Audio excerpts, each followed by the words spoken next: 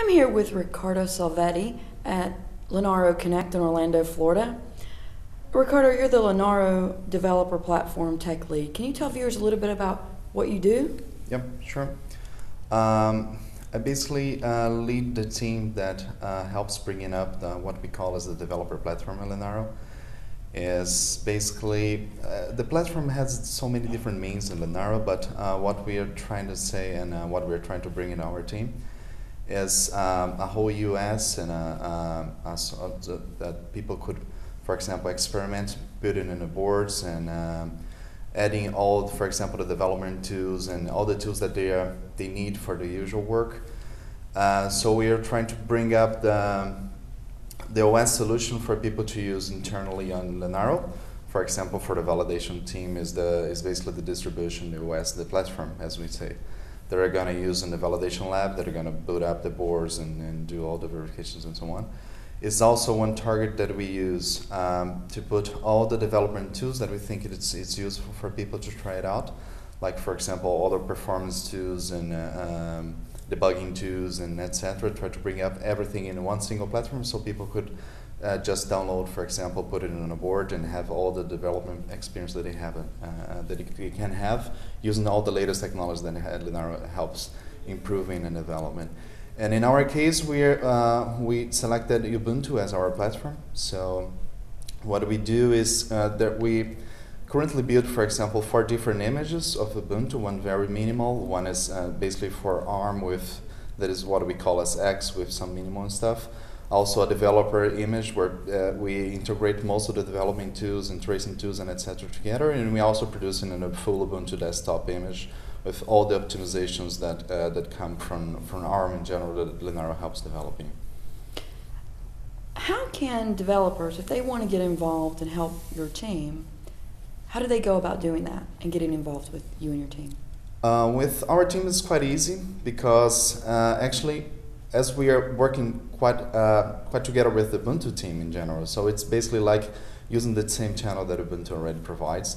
Like, for example, the RC channels, and Ubuntu already had an Ubuntu ARM RC channel, and we can use the mailing list for Ubuntu and etc. All our developers that are part of our team we're trying to bring it up, but we're trying to have them as also Ubuntu developers.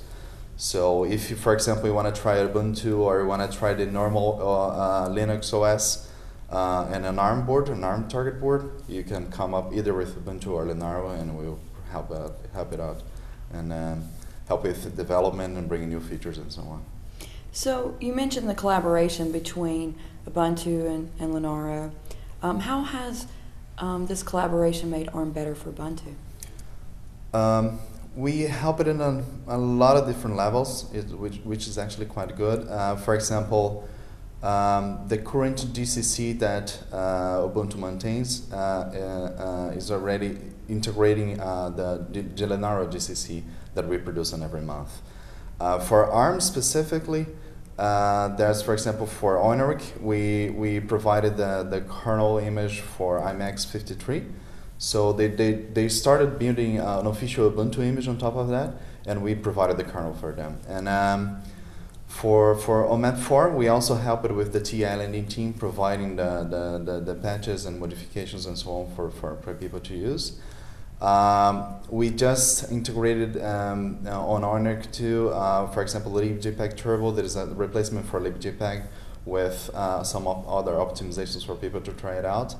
And we help maintaining the bootloader and some very other important pieces of Ubuntu now. So we're kind of integrating our deliverables and everything that we can, our optimizations in many levels of Ubuntu in general.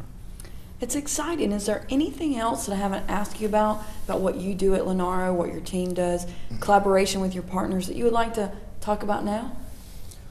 Well, there's some interesting goals now for the future, as Mark Shutteworth announced that Ubuntu is also moving, for example, for tablets and phones and so on. So this is a new target for us, and ARM for sure would be a huge part of that work.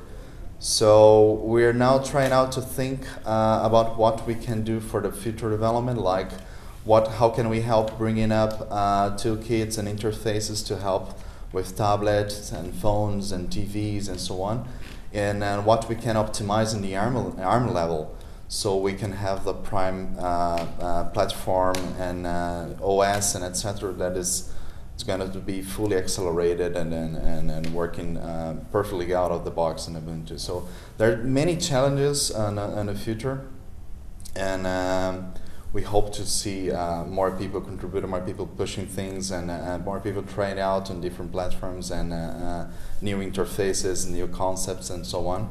And we probably help them to try to optimize things and try to bring up in the end a better product for ARM in general. I'm excited to see where this is going, the goals for the next cycle and beyond. And so, Ricardo, thank you so much for sitting down and telling viewers a little bit about what you do and what you're doing at Linaro. Thank you.